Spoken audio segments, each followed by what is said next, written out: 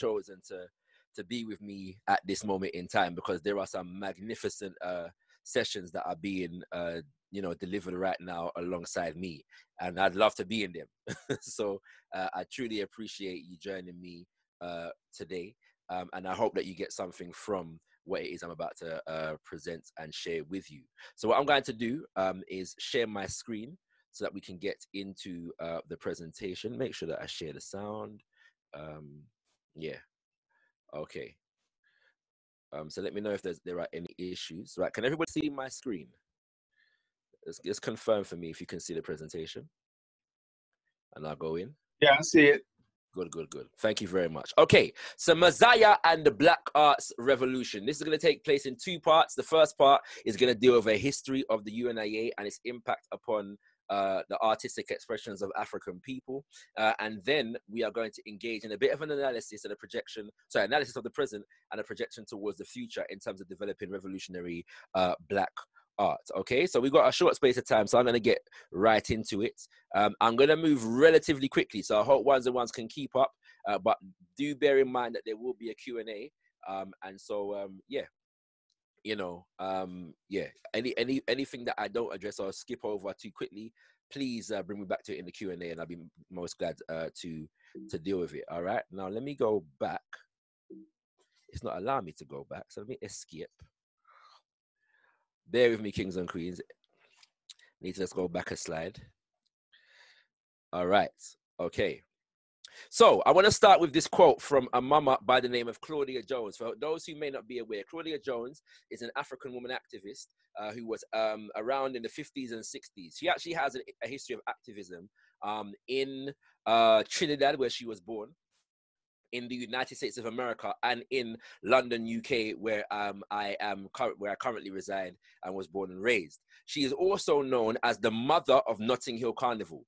The Notting Hill Carnival is the largest carnival in Europe. And if you know anything about carnival, you know or carnival masquerade traditions, you know that they have deep roots, in terms of the cultures that Africans brought from the continent to the diaspora. But many people don't know that Notting Hill Carnival, because they promote it today as London's or Europe's largest street parade, the history of Notting Hill Carnival is this.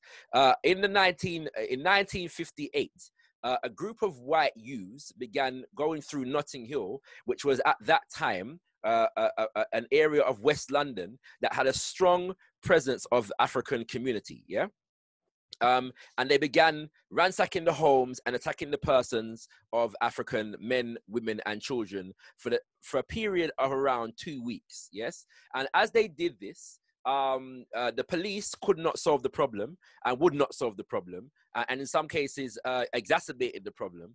And the African men in particular, but the women as well, began to pick up arms to defend themselves. Africans from Brixton, which is in South London, traveled to all West London to defend, the thing, as we would say, And as a result, white men were arrested for offenses like grievous bodily harm and them kind of things there. But also, black men were arrested for things like possession of an offensive weapon, And so, as a result, the activist, Mama Claudia Jones, called the first quote-unquote Caribbean Carnival in London. It was held in King's Cross, and the theme for the carnival was "A people's art is the genesis of their freedom." Once again, a people's art is the genesis of their freedom.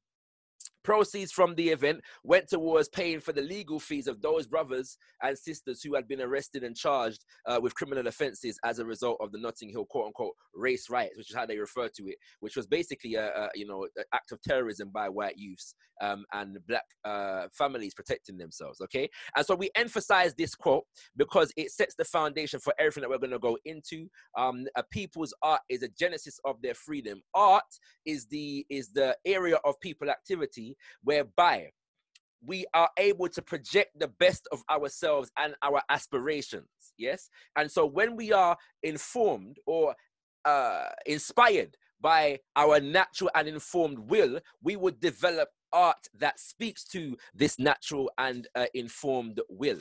We are looking around us and we're seeing oppression all around us, but even in that oppression, our imagination sparks you know, and we are able to see ourselves as free and liberated and redeemed people and go about the work of bringing that into existence. And our art is often the first place where we express ourselves in this regard.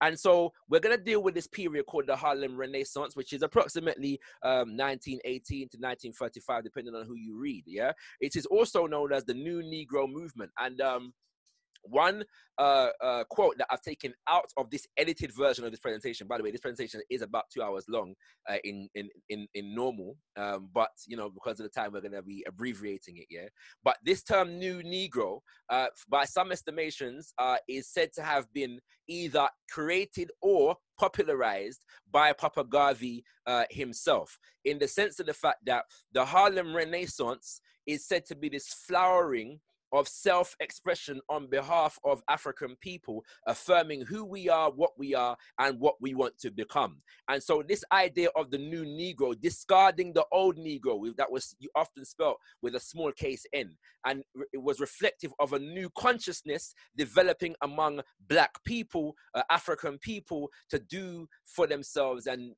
project the best of ourselves during that time, yeah? And so the first influence that Papa Garvey has on the Harlem Renaissance is this idea of the new Negro. However, what in histories of the Harlem Renaissance, you will often not find references to Marcus Mosiah Garvey, in spite of the fact that it was the Garvey movement to a significant degree, because it was the #1 organization of the Black masses during that time and was based in Harlem, New York. It was really the Garvey movement that gave a lot of the preliminary impetus to the Harlem Renaissance, and I hope that will become clearer a little bit later on. All right, so a quote from Papa Garvey: "The white man has succeeded in subduing the world by forcing everybody to think his way. From his God to his fireside, he has given to the world, from his Bible to his yellow newspaper sheet, a literature that establishes his right and sovereignty to the disadvantage of the rest of the human race. The white man's propaganda has made him the master of the world, and all those who have come in contact with it and accepted it have become his slave." Yeah, and so bearing in mind, yeah, that at this stage, we're talking about now into the 1910s, 1920s, there were many caricatures that were popular in the white world to depict Black people, yeah? One of them was Zip Coon. Another was Sambo. Another was Pickaninnies, yeah? Another was the Gollywog, yeah?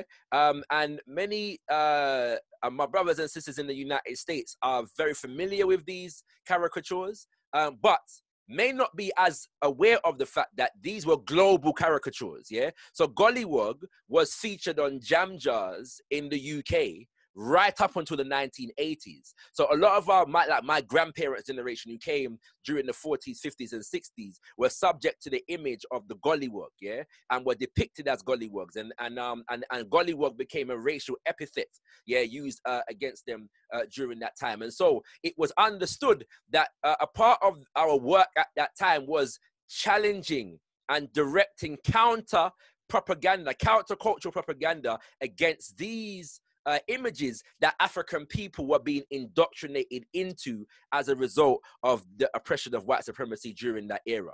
And so one of the things that the UNIA did was to paint pictures of Black divinity, Black angels, Black Jesus. And we may not deal with Jesus right about now, but we have to understand the power of painting the image of this man that was being worshipped by our people. The first time we would have seen a Black image of this most revered figure, yeah, and these kinds of things, kings and queens. And so we see that the artistic expression of the UNIA from the very inception was multifaceted, yeah. But one of the major ways that the UNIA impacted the Harlem Renaissance and the Black Arts movement of that era was through poetry. And this is because its newspaper, the Negro World newspaper, had a poetry section for the majority of its existence. And a number of the leading people that became leading lights in the Harlem Renaissance were actually contributors to the Negro World newspaper, which was printed to the tune of 200,000 copies a week, yes, in the 1920s, and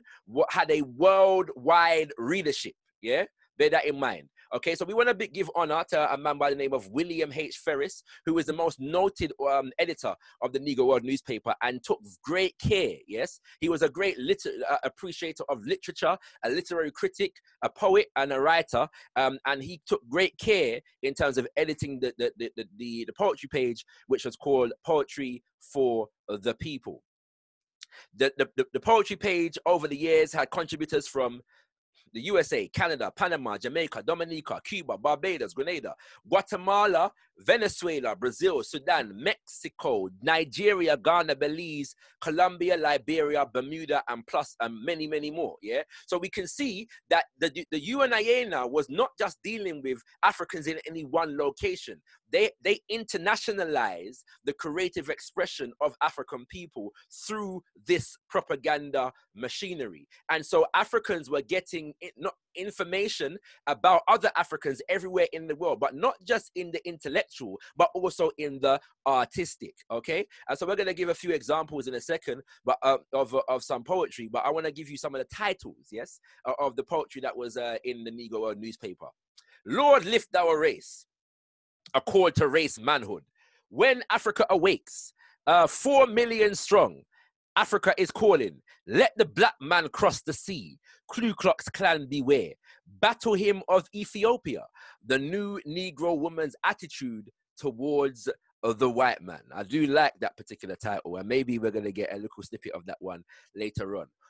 In the full-length version of this presentation, I give a number of examples of this particular sister's poetry, but the most prolific Negro World poet is a woman by the name of Ethel True Dunlop. If my recollection of her biography is clear at this time, she was first a member of the UNIA in Detroit and Chicago, and then moved out to LA.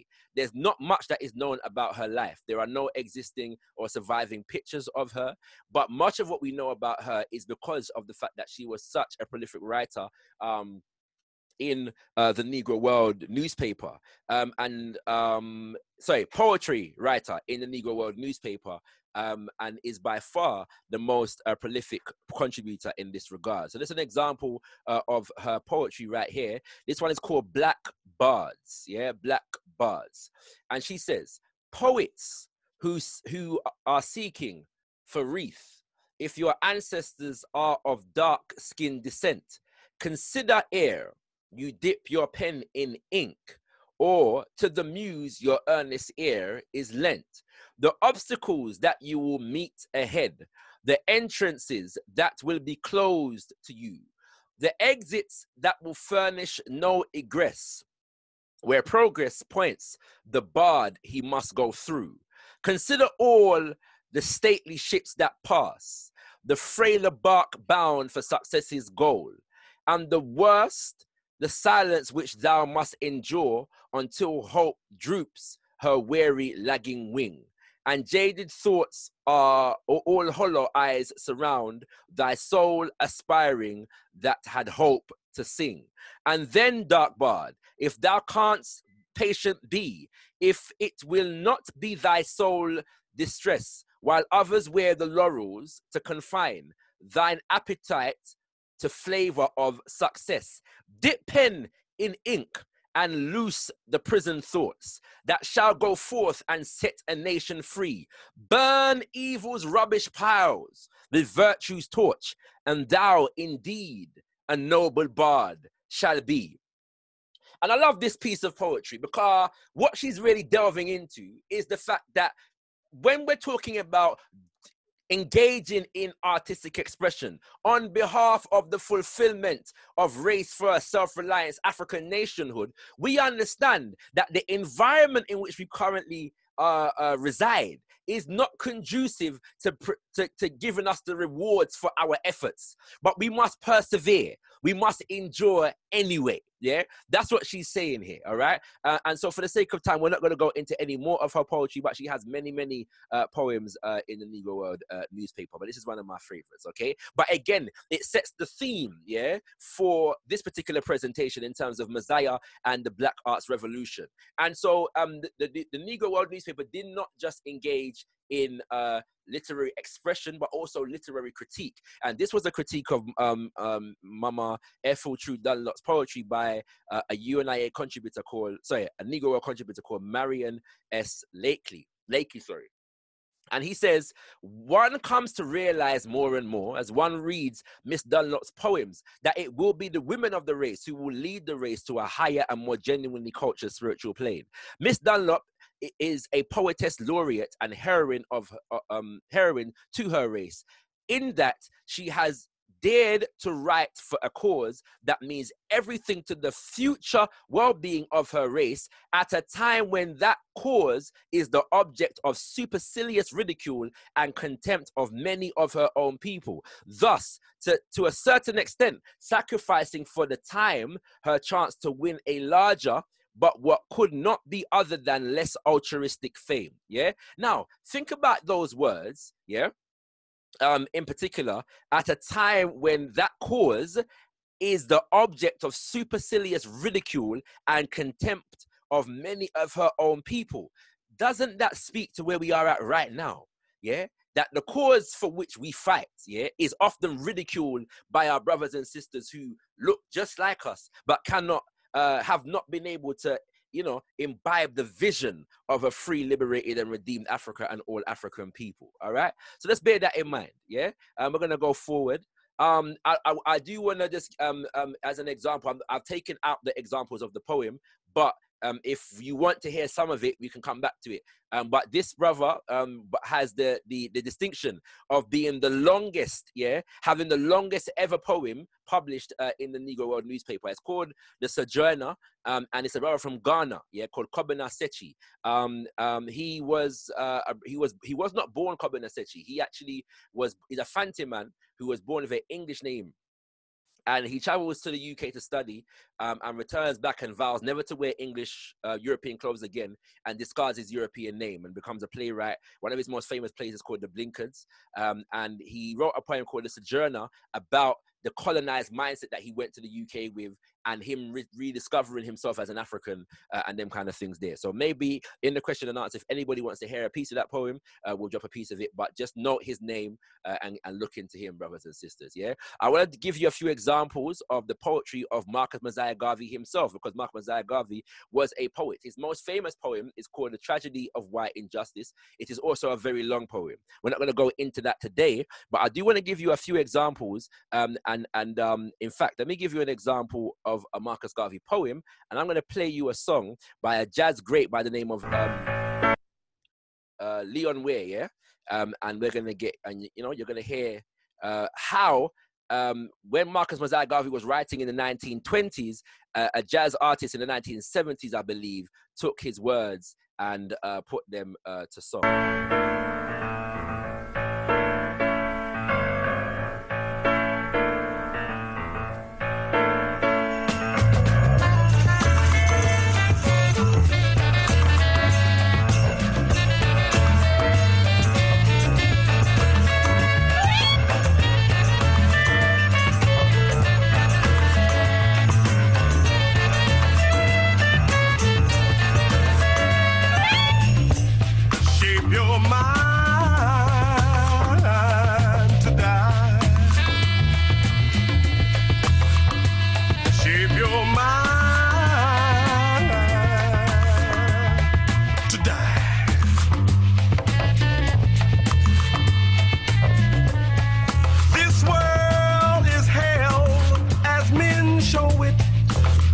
Creatures are made of steel.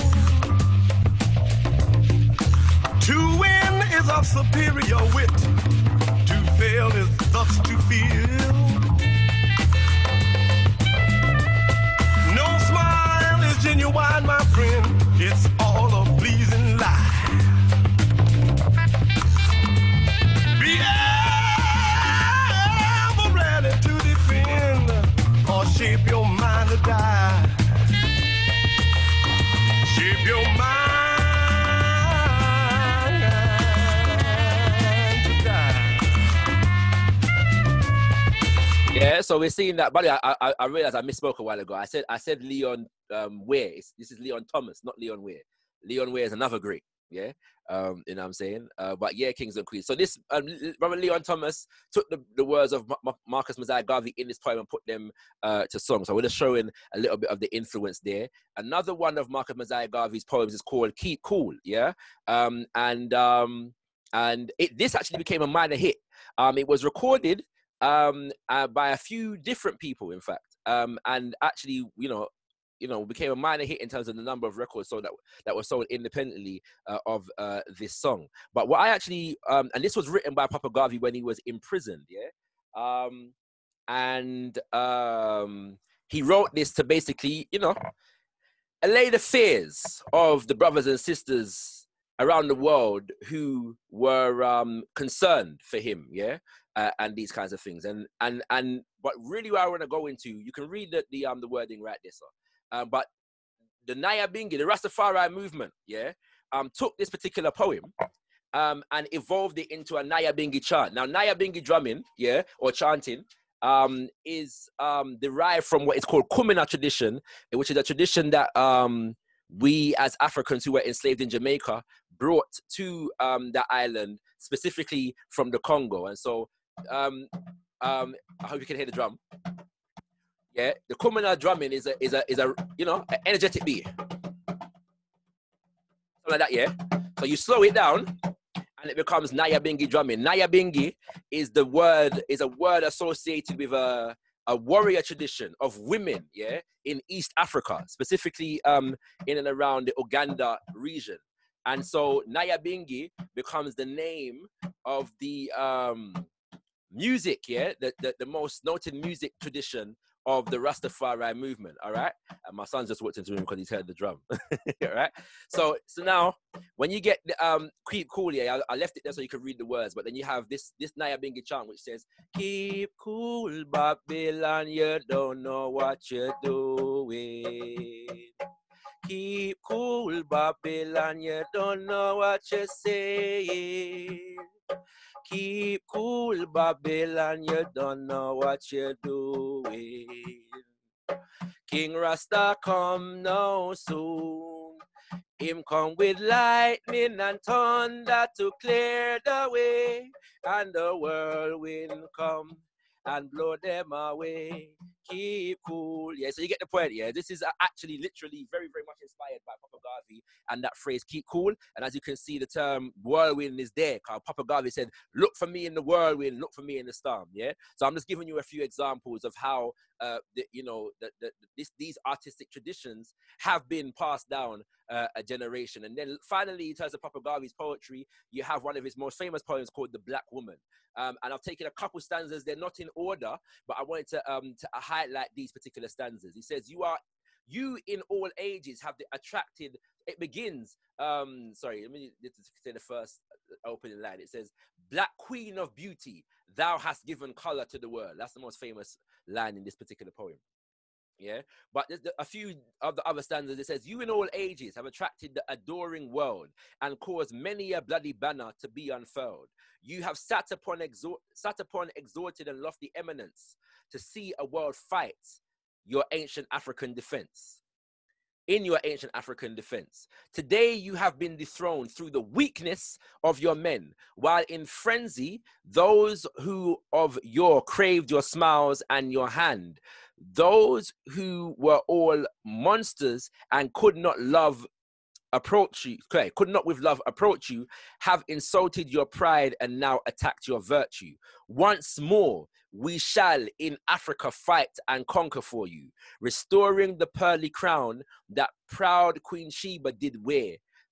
Yeah, it may mean blood, it may mean death, but we shall fight, bearing our banners to victory, men of Africa's might. Yeah, and I mean, that should speak for itself. He's challenging us as African men to defend our African woman whilst elevating our African woman. And so I want to just give that example right there. The UNIA also had a drama club and it engaged in dramatic exploration. In fact, they were actually going into film at one point because they recorded a number of the sessions of the international conventions of that era.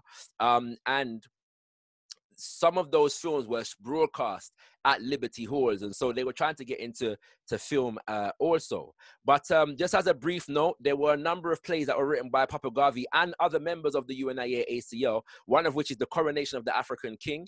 Another is The Peasant Crown Prince of Egypt, An African Convention, and Coming Home to Africa. Unfortunately, nobody has been able to unearth copies of the scripts of these plays. It's very weird, but we know they existed because they were a lot of reviews were written on them in the Negro World newspaper and even other newspapers like the Chicago Defender and these kinds of things, kings and queens, all right? But we can give you a breakdown of one, which was written by a great African by the name of John Edward Bruce, and it's called Which One?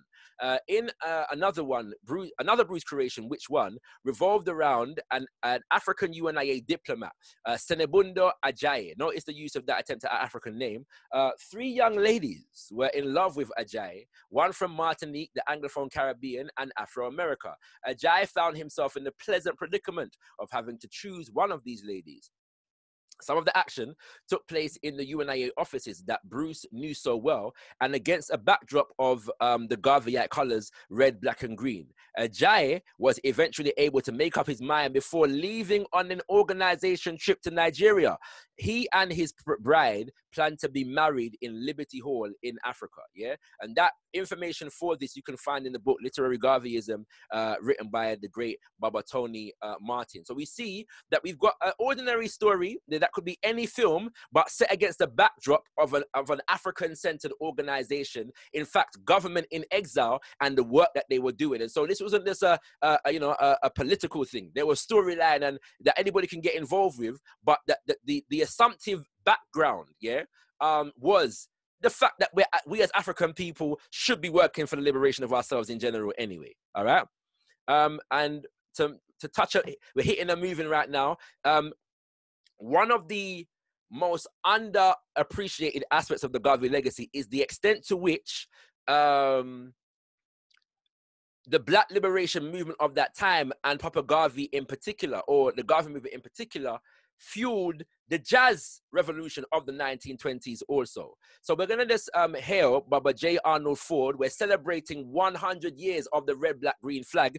But point number 40 in the Declaration of Rights of the Negro Peoples of the World also designates the anthem, Ethiopia, the land of our fathers, as the anthem of the African race. And it was written and composed by J. Arnold Ford, who was the band leader of the UNIA ACL and had also other leadership traditions. Ethiopia, the land of our fathers, the land where the gods love to be.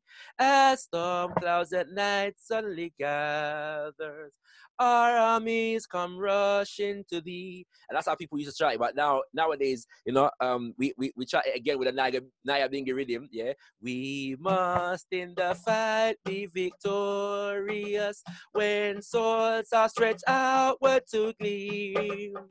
For us will the victory be glorious when led by the red, black, and green.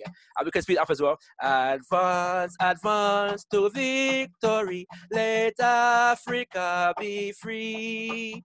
Advance to meet the foe. Advance to meet the foe. With the might of the red, the black, and the green. With the might of the red, the black, and the green. Yeah. So that's the anthem for those who have never heard it. You know what I'm saying? But yes, kings and queens, we want to honor Baba J. Arnold Ford. This is also the 100th year anniversary of this anthem. Right, I'm going to move very, very quickly. Let me just do a little time check so I know when we're there. Oh, wow. I've been speaking for 45 minutes. No, I haven't. Half an hour. Okay, we're going to go on for another 15. Yeah, and then we're going to open up for Q&A. Okay? 10, 15 minutes. All right? Right, so setting the tone for this now, not just looking at the art, yeah, but the foundation of the art. This is taken from a book entitled Keep Cool, yeah, written by Theodore Vincent. He's a European but there's some very useful information in the book. He says the exposition of these groups and their stand on music comprise the next sections of this book. The book is about the activists that fueled the jazz era, the jazz age. And so he's now presenting his reason for focusing on the Garvey movement first and foremost, yeah? He says, the exposition of these groups and their stand on music comprise the next sections of this book. The decision to put the Garvey movement first was dictated by the following deductions. A, support for jazz and blues were weak among the prudish black middle class that included black Democratic and Republican politicians, a host of opinionated intellectuals and most academics. B, support was strong among the black working class that brought blues records and filled dance halls. But although this was the sizable black majority, it had little in the way of politicized organization except for the Garvey movement. Therefore, to discern the politicized support at an organizational level among the segment of the black community closest to the pulse of the music revolution, one has to look at the Garvey movement with its composition of factory workers, domestic workers, and others of the laboring classes. Yeah. And so he goes for a number of different names, but again, the most prolific jazz musician associated with the Garvey movement is a woman by the name of Revella Hughes. If you read any, generic biographies of her, you generally won't see the UNIA ACL mentioned, but she was a dedicated member and to many estimations, would have had a more prolific career in jazz and theater had it not been for her dedication to the Garvey movement. So she headlined a number of UNIA ACL events, including conventions. She sang with the UNIA official band and choir and many other things. Yeah, we're not going to go into her too much right now, but just note the name and please go forward and do further research on our elder ancestor. Right, so also taken from the book Keep Cool, yeah? He says, Garvey was the master organizer of the supposedly unorganizable, the unwanted and the misunderstood of the black working class. This was the class that inspired the socially conscious musicians such as Handy Ellington, which is Handy Ellington, and Razaf, which is Andy Razaf. But by the way, quick note, I took it out, but Duke Ellington wrote a number of tributes, yeah, to people like Denmark Vesey, Nat Turner, Toussaint Louverture, and a number of notable African revolutionary warriors, none of which were recorded because basically all white people own the studios. White people ain't gonna give you money and space to create tributes, to record tributes to our great ancestors who fought for our liberation. Yes, that's just a case in point. But the musicians gained their fame in the broader arena rather than in the fields. Yeah. The mines or the tenements. Similarly, while Doherty and Wharton campaigned for quality music at prices tenement dwellers could afford, their fight was still one that reached out beyond the community to deal with businessmen and others from white society. Yeah. Garvey was different. He sought to construct a separate world funded on the nickels and dimes of the forgotten people of all the beaten down South Central neighborhoods everywhere. By the mid-1920s, his UNIA had spread not only across the USA, but throughout the Caribbean and parts of Africa. The branches attempted to create an infrastructure for self-sufficiency. Liberty halls and music groups, along with many small businesses, organized on principles of economic cooperatives, while others have talked about black self-help on a grand scale. Garvey and his followers pulled it off, at least for the period that coincided with the prime years of the jazz age. So, to explain something, Liberty halls on Saturdays and Fridays often acted as dance halls and performance spaces for jazz bands, yeah? It was not unusual, yeah, for parties, yeah? As serious organizers, often, go on like say we're in a party, but we do party, yeah? You know what I'm saying? And it was not unusual for the UNIA ACL to host parties or be the space in which others hired the space to hold parties, kings and queens. And so because jazz and blues was considered the devil's music, it found difficulty getting a certain level of profile. But because the UNIA had an organic infrastructure, UNIA Liberty Halls became safe spaces for people to experience the grassroots black music, is the point that is being made here, across, once again, economic cooperative lines. There's a case in point there, kings and queens. There's a lesson there. All right. So legacy of the people, just to touch on some names that were inspired. You know, we have this flowering of the Black arts movement that was global in the 1960s and 70s. These are a number of the noted names. Abby Lincoln, Max Roach, Fela Anikulapo Kuti, Peter Tosh. I'm not going to go into too much detail about them today, except to say one thing. I have heard a story about Max Roach, famous jazz drummer, and Abby Lincoln is one of my favorite jazz vocalists of all times. Yeah, just check out her music. But apparently, Max Roach actually went on stage in the middle of a Miles Davis performance once, carrying a sign that said "Africa for the Africans at home and abroad." Yeah, I've never been able to find an image of this particular occurrence, but I hope to at some point in the future, because apparently he annoyed Miles Davis, who said basically, yeah, no, he ain't got no problem with the message, but just not during the music. You know what I'm saying?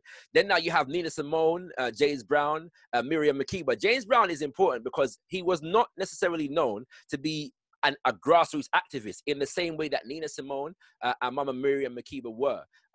They were on the ground with people, yeah? But the energy of the movement was so strong at the time that even, you know, our greatest showman of the era had to, you know, project this magnificent blackness, and which he was already doing through the music indirectly, but then this song called Say It Loud, I'm Black and I'm Proud. And then Mama Miriam Makeba, who married Baba Kwame Toure, the day after she married him, all of her music was taken off the shelf, and they had to travel to Guinea, whereby they became ambassadors for Sekou Touré's revolutionary government, and Pan Africanism around the world, yeah. And what can we say about Mama Nina Simone? Do you know what I'm saying? You know, she sacrificed a lot, yeah, to create music that spoke to our people in all facets of our existence. And so we just want to honor these greats. And finally, just a few of the poetry groups, the Last Poets and the Watts Prophets in particular, because they were instrumental in what came later in terms of the development of hip hop. And this year, the 50th anniversary of this, the Last Poets' first album, is also being celebrated.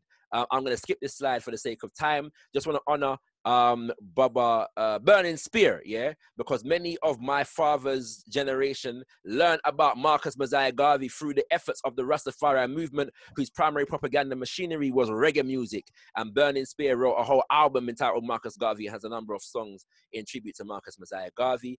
And then we want to honor Tupac Shakur, who was a child of the movement and wrote, yeah, in terms of the pride of the movement, but also the destruction of the movement. We're not going to read the poetry right now because of time, yeah?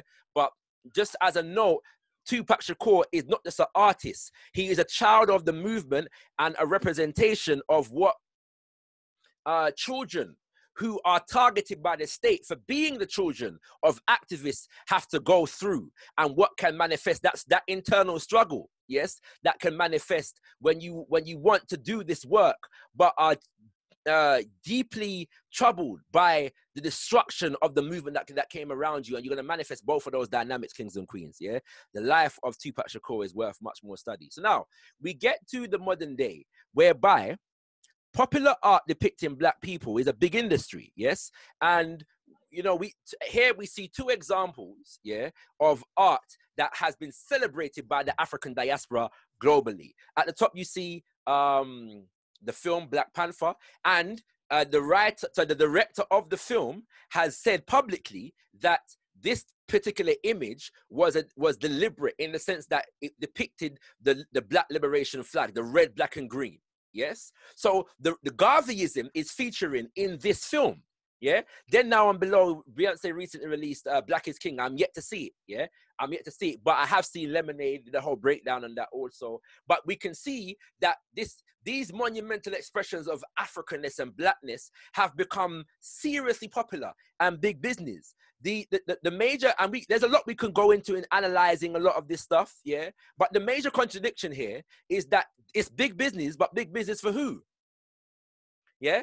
Disney is behind both of these projects, yeah, in one way, shape, or form. You have also, there's others like Columbia and Marvel Studios and so on and so forth, yeah? So we have to ask ourselves the question, even if we're celebrating the art, even if we're critiquing the art, yeah, and I'm one of those, I critique the art. There's things in it I celebrate, and there's things in it I would, I would like to flag up for our consideration, for our critique. yeah? But the greatest contradiction is that whereas the Garvey movement was developing an independent infrastructure, now the system of white supremacy capitalism is buying off and buying into our artistic expression. What does that represent for the goal of African nationhood? If we understand that art within the UNIA was about forwarding the people's art is the genesis of their freedom. And so the people, the brothers and sisters in the UNIA ACO were projecting what freedom looks like for the African. Yes, if that's what they were doing, what does it say now when we have an artistic movement that is really being paid for by the system of white supremacy? Yes, and do we have, as Pan-African, Garveyite and black nationalists, something to say and do about this? That is the question. We'll come back to that in the Q&A, I hope, yeah? A lot of the more popular artistic expressions out there right about now depicting black people. So you have depicted and written by or produced by black people. You have Scandal on your left-hand side, and you have Power on your right. These are two of the most popular shows within the last decade that, you know, tear up black Twitter and got popular on Twitter and them kind of things there. But when you check it, Scandal, when you at the end of it, is really, I'm putting it out there, is a black woman's love letter to the white woman and the system of white supremacy. And Power, when it's all said and done, is a black man's love letter to the white woman and the system of white supremacy. All right. So but these are shows that our people are championing.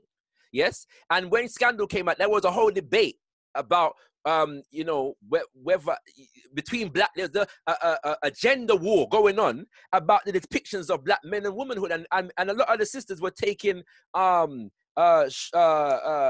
Pope as a symbol of black womanhood, yeah, and the same goes for Power. But both of these people and these shows really are not even about the characters; they're about our relationship to the system.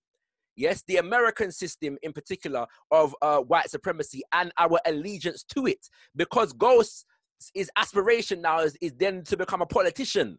Yeah, so there's a lot I could say about that, Kings of Queens, but we're going to move on, all right? So we have to have other examples. And we have on two examples here in the 70s, in the post-independence, in the independence and African revolutionary era, a director by the name of Usman Sambeni was creating a number of different films. One of them is Cheddar, which is a film that depicts and goes into an African society that is dealing with the influx of Islam, as well as the coming of colonization, yeah, from Europe. And then you have Sankofa, which is by Baba Haile Gedema. Both of these films are independently made, and I'm just putting these here as examples for us to look into, because we have the remnants, the makings of an independent movement that we have to now invest in and fuel and develop further, okay?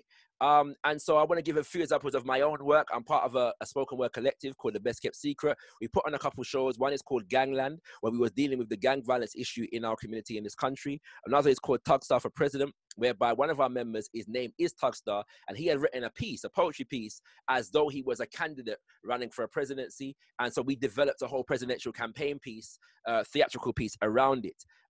If I have, and also, I am the creator within my role as youth leader of the Al-Qaeda Revivalist movement, had created in 2006 an event called Mosiah Storm, which was a platform for black revolutionary artists, yeah? And so we held that event annually. Haven't had it for the last few years for a number of different reasons, but it was, you know, you can find footage of Mosiah Storm online on YouTube if you so look, particularly on Gotkush TV, the media platform of which I am a director. If there is time, I will play you a snippet of Tugstar for President, yeah? But to wrap up, the question for me is, what do we need to do now? Yeah, coming back to the question about how the mainstream is buying into and co-opting black artistic expression. But the mainstream will never buy into Black artistic expression that is fueling a nation-building agenda. So what do we as nation-building artists have to do in order to develop ourselves? Yeah, and I'm suggesting that two things can go on. One is that we need to be in theater, yes, because films, obviously, generally speaking, require mass budgets that theater doesn't necessarily require, yeah, and so we need to invest heavily in theater, and we use the model of Tyler Perry, yeah. There's a lot we can learn from the model, because he started in theater and then developed into something else. And the second is that we need to create a union, yeah, of Pan-African revolutionary artistic expression, so that we're linked up. There's strength in the numbers, and sometimes internationally we're not as linked as we should be. I'm not going to play the video right about now, but if brothers and sisters absolutely want me to play a snippet of this play, I will do so in the Q&A, but I want to give way for Q&A right now, and just read this quote to end. Papa Garvey says, the flag of a nation is its emblem that signifies the existence of that nation. Have your flag. It is red, black, and green. Be proud of it, for it is the emblem of your race. When other nations exhibit theirs, exhibit yours. Make songs about your nation and sing them. Write poetry about your nation and recite it. Glorify your nation in music and in song. Don't sing the songs of other races. Don't recite the poems of other races. See only yourself in everything. Make your nation the highest expression of human idealism, then live up to it. Give thank you for listening, brothers and sisters. Much appreciated, and I'm going to conclude there.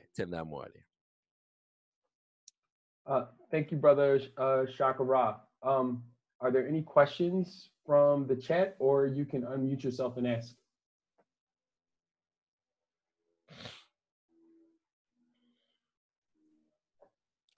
Feel free to come through, brothers and sisters.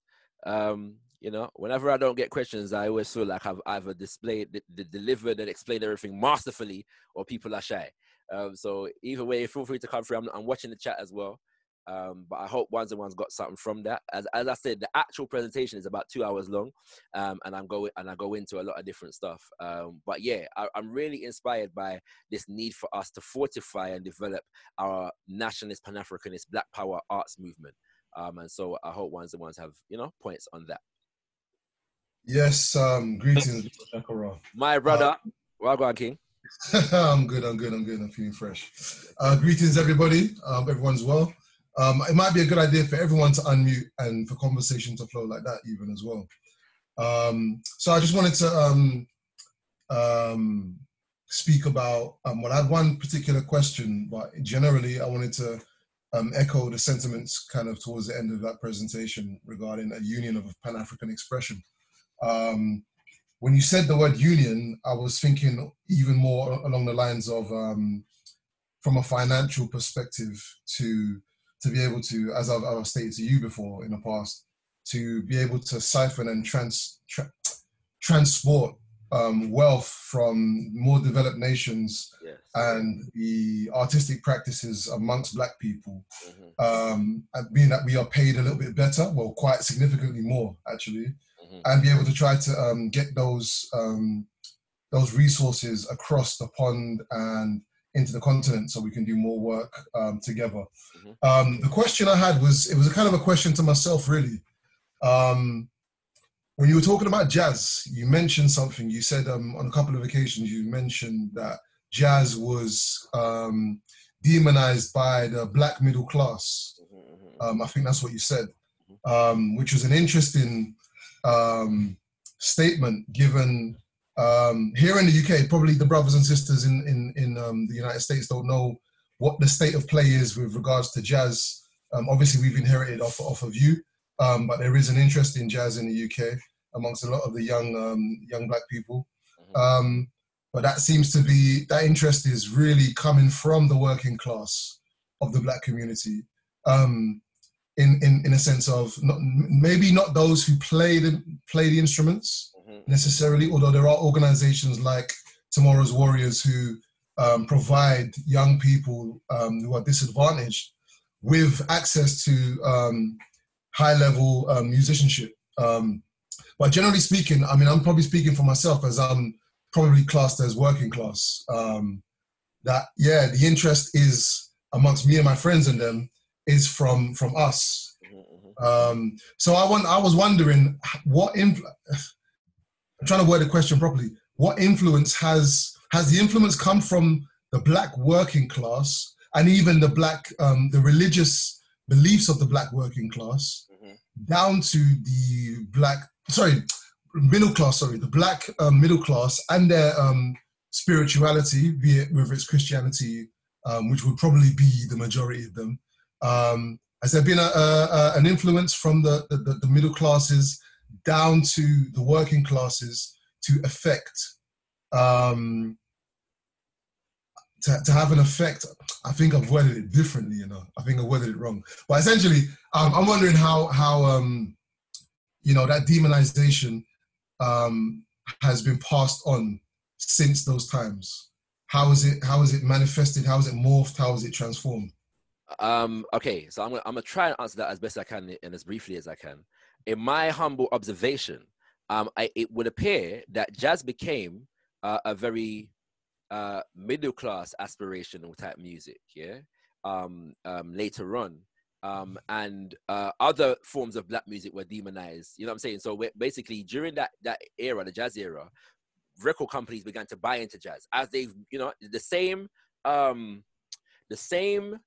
story we can tell the same story about various different kinds of Black music around the world, whether it's salsa, whether it's reggae music, dancehall, whatever. There's a point at which it's very grassroots and very demonized, and then at some point the commercial record industry buys into it, and so it develops an air of respectability, that you know, other forms of Black music necessarily don't have in that kind of way, and it takes but whenever there is a strong Black sensibility, a strong sense of organic and independent identity among African people, we tend to revive dignity and pride to all of our traditions. So we'll go back and look into jazz. We'll go back and look into blues or mentor or skia, or, you know, or the various different musics that come, or Afrobeat, Fela Anikulapo Kuti is very popular right about now, right? When he wasn't, a decade or two ago, just what I'm saying, in the same kind of way. And so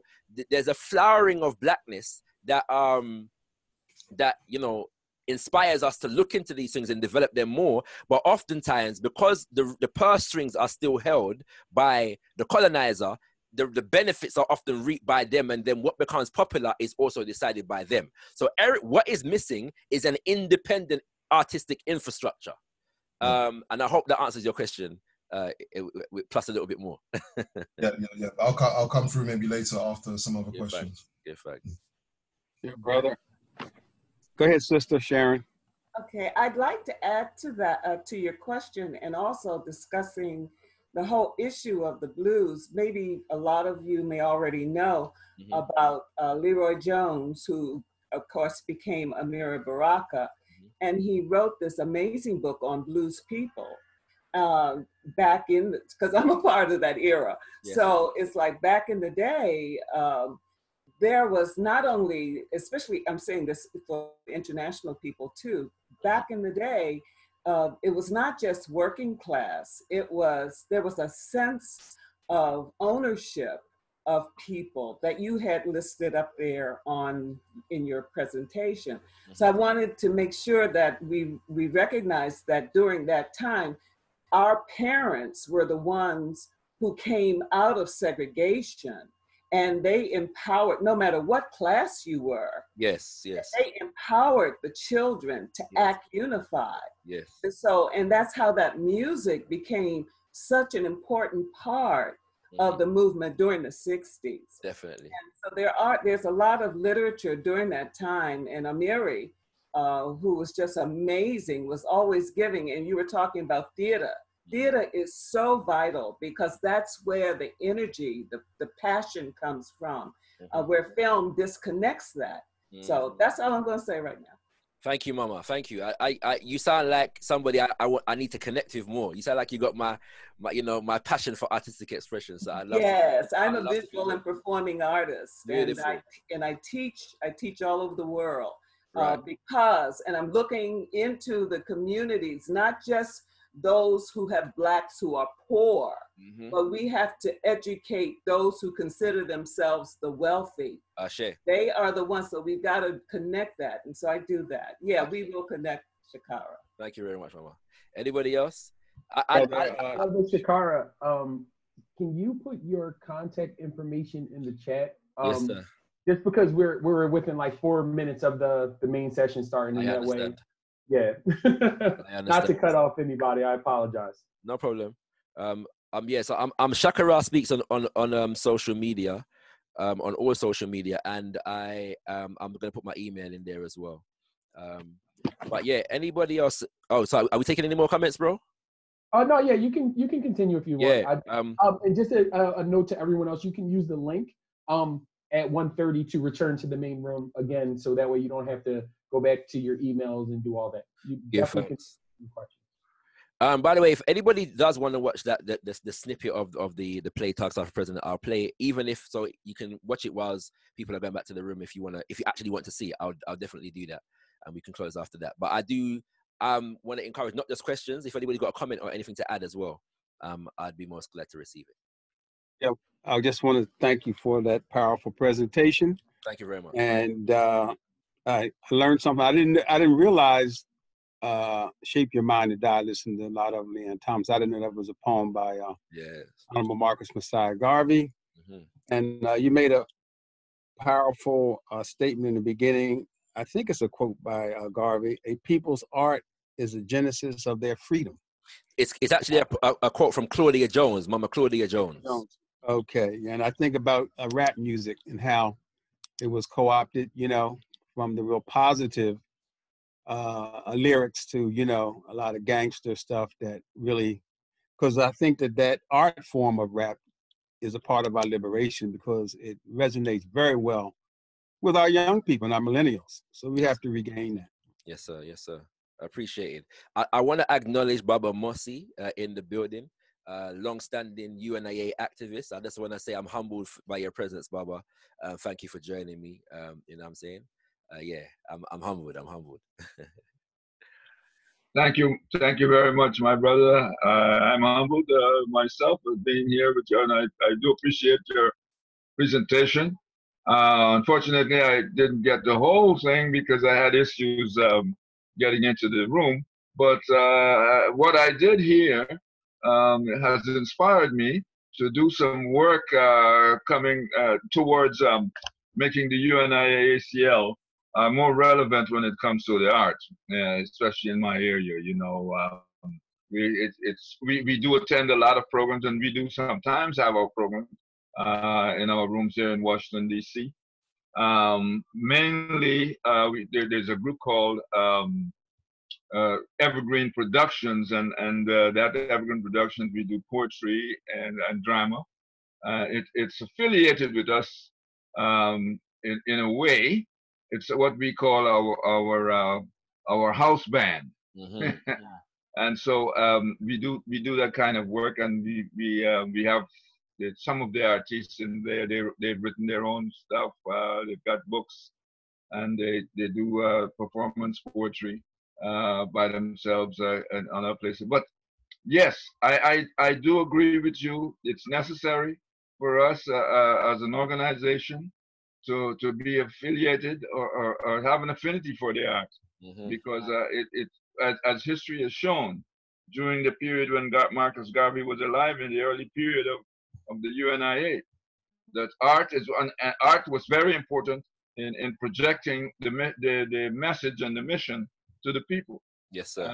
And as we can see, it was copied by others, and then when you hear about this Harlem Renaissance, and we know exactly what that came from. It was in an effort to counter the Garvey movement's affiliation with the arts of the people in that area. So yes, I do agree, and hopefully that when you ask the question, what is the modern UNIA ACL membership or organization doing, I do hope we can be inspired, yes, sir, to come forward and do some more work. Thank you very much. Barring this COVID and all that, it's going to be a job. Yes, but I think we can work towards making it better. Thank you very much, Baba. Thank you for being in that room, my brother, and I'm happy that I have been able to join you and the rest of the folks with this presentation. Thank you, Baba. I know it's 1:30 now, so people are going to want to go back into the other room. I just want to say, once again, I mean, I looked at the lineup, people that I'm presenting alongside right now, and I'd love to be in another session right now. So I'm truly humbled by people coming through and joining me in this presentation right here. I do really appreciate it. And what I'll try to do is send the clip of the play so that people can watch it, you know, in the chat. So in the chat for the plenary, I'll share the clip and people can watch it in their own time, you know, when you get a chance. All right. Thank you very much. All right. Thank you very much. That's in that. So no worry. Garvey lives. Mosiah lives. All right. Garvey lives. Word. And I know that when we go forward with some of these solutions, to some they may be extreme or uncomfortable, but our condition is very extreme and even more uncomfortable. And as we go forward, we understand we may find obstacles, and those obstacles may come from people who look like me, and those obstacles may not.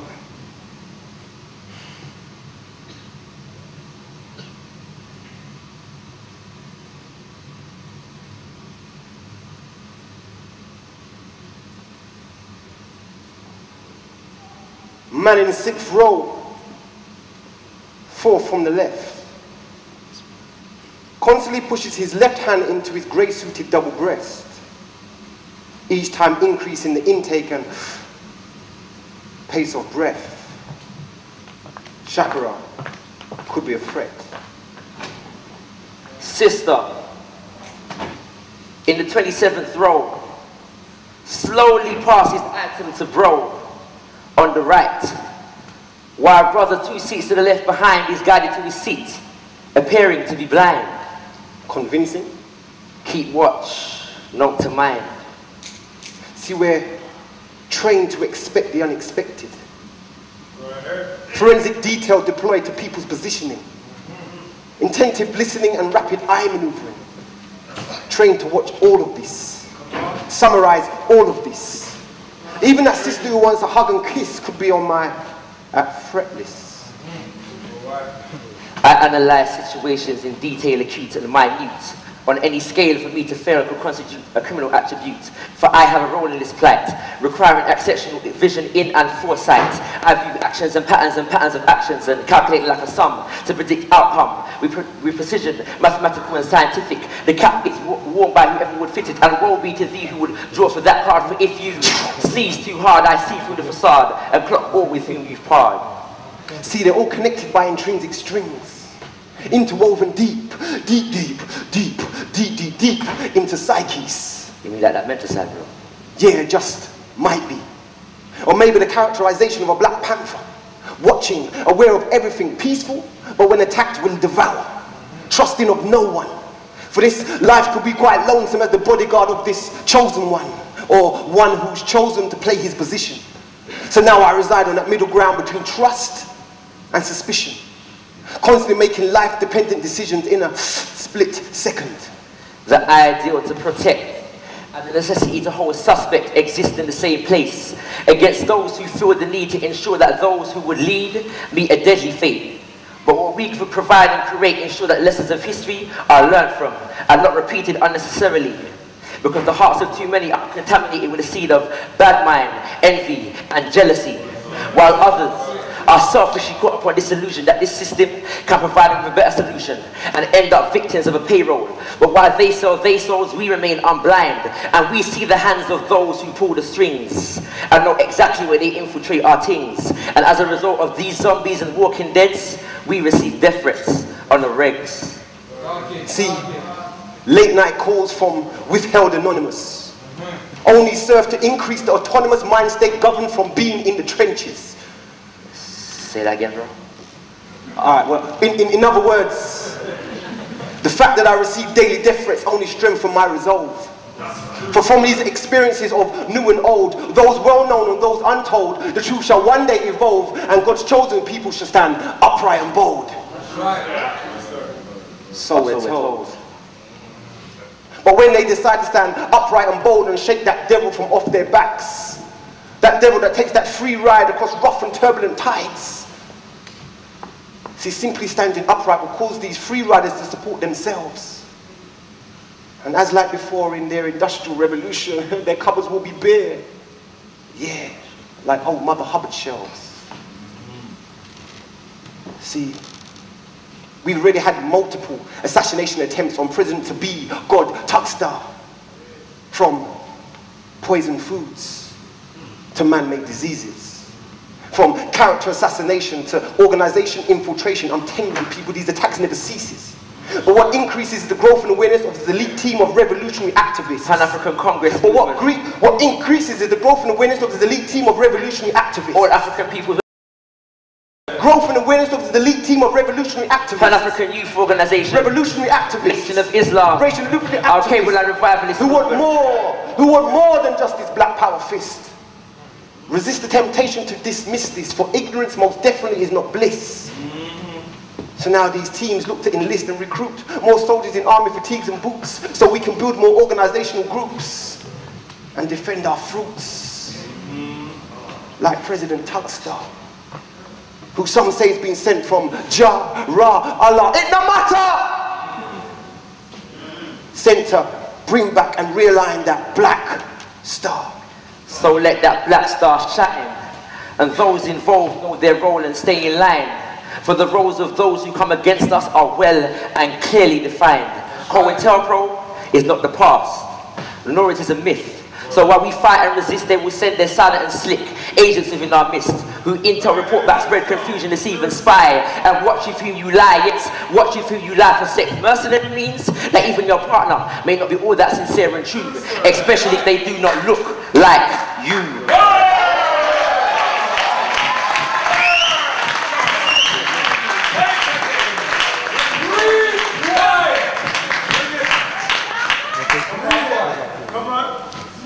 Not all agents are paid, but the effect is still the same, with egotistical mavericks and loose cannons in the game. So even disrespect can be a threat, the effect of which is only subject to how low they're prepared to go and to what effect. But my role is to protect, and I hold no regrets, for if freedom is the goal, even my last breath is no object. See, I'll stake my life for this. For this is my life, and my life is this. See, some say, why do you risk your life to save this man? And I say, I risk my life to save this man, for this man is risking his to save mine. And we are so deficient of time. We are so deficient of time. We are bro. There's no time to repeat that line. Because we are so deficient of time. Find your duty in life, for I've already found mine. This burden carrier of this ancestral bloodline. Genetic, kinetic history flows in this temple of God, never far from the overstanding of that which is greater than mankind. See, I truly am my brother's keeper and will defend his honor until the end of time. Until which time I'll be redeployed to the source and work again for the divine. So if none else, I will be that one, dedicated with dedication to this dedicated one.